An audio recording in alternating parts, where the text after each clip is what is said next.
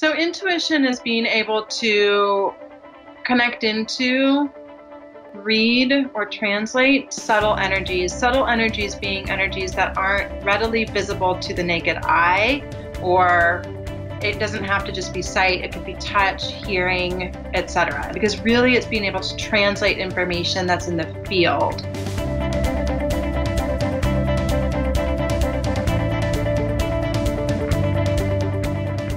Using your intuition helps you to make aligned decisions that are for your best and highest good. They help you to connect with the right people. They help you to find the right jobs and opportunities. I don't think that there's anything that can't be benefited by having intuitive abilities, personally.